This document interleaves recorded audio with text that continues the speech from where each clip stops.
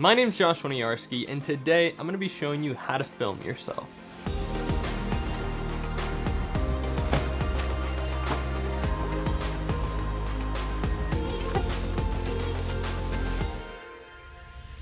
Alright, so the first tip for this video is buy a tripod.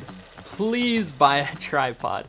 I know 99 of you just raised your eyebrow, like, seems kind of obvious, but there's somebody out there who's trying to do some weird combination of like their shoe or their wallet or their keys. Keep your shoes on your feet and go out and buy yourself a tripod. It could be something small like this tabletop tripod. It could be something bigger like I'm filming on now. A good tripod is going to make filming faster. It's going to allow you to get way more angles, and it's crucial for the rest of the tips in this video. Which brings me to my next tip, which is going to be shoot multiple angles of every action. This is the foundation for filming yourself. If you forget everything else I say in the rest of this video and keep filming with your left shoe, that's totally fine. Now, one way to do this would be set up multiple cameras, but that can be a little bit cumbersome, so the alternative is just go through the same action multiple times and record it from different angles. Ironically, while a tripod is necessary, if your video starts to feel like they just slapped the camera on a tripod, that's when it kind of starts to get boring. So by cutting between different angles, it prevents you from holding the same shot for too long and keeps the viewer engaged, which is super important. Now, this goes into my next tip, which is shoot with a variety of focal lengths. Ideally, you want one wide lens, one medium lens, and one telephoto lens. I shoot on a Canon EOS R, so for me, I shoot on a 16-35 for my wide shots, a 50mm for my medium shots, and an 85, which is kind of just getting into that telephoto range.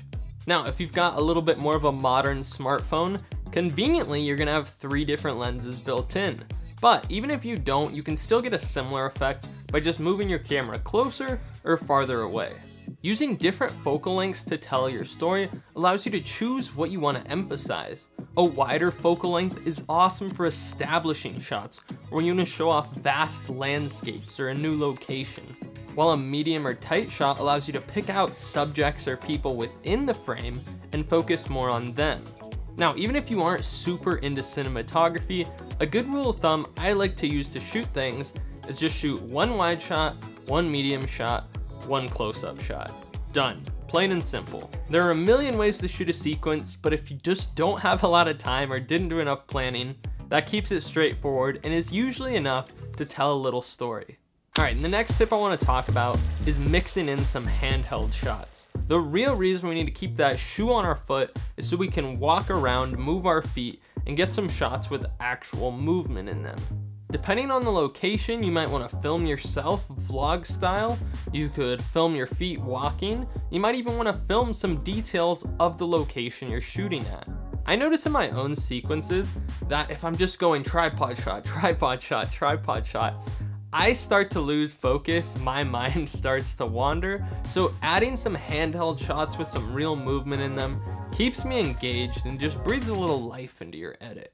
Alright, next let's talk about faking camera motion. If you didn't have time to get handheld shots or weren't able to, or you just need more movement in your sequence, you can always fake camera motion in post. Now, the majority of editing programs should be able to do this. Essentially, you can zoom in on your clip and then use that extra information to either pan your clip left or right, or zoom in or zoom out. The simplest way to do this is zoom into your clip about 5% and set a position keyframe, and then go to the end of your clip and set a new position keyframe, and bam, you're done. Oh, and if you want to zoom in or zoom out, do the same thing, but just set scale keyframes.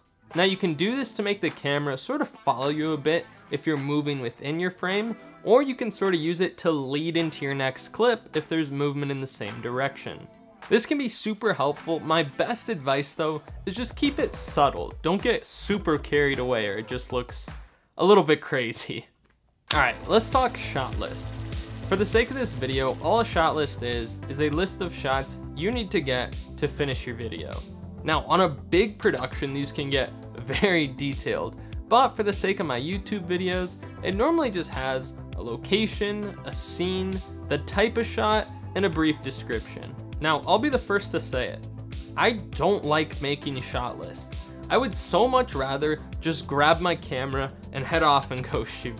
But the one thing I hate more than shot listing is getting back from a location and realizing I didn't get everything I need.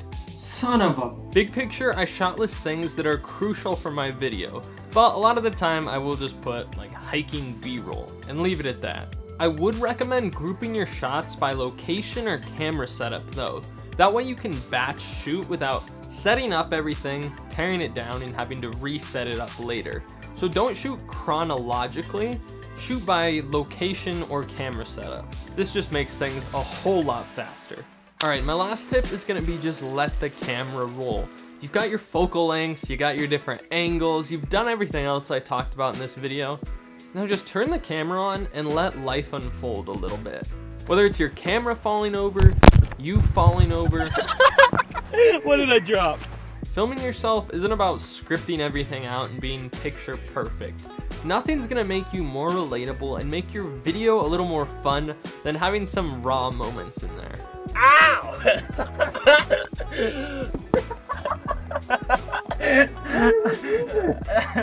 For the vlog. If you are interested in some of the tools I use to film myself, I'll link them all down below, but all that aside, grab your camera, grab your tripod, and go out there and start making some awesome sequences.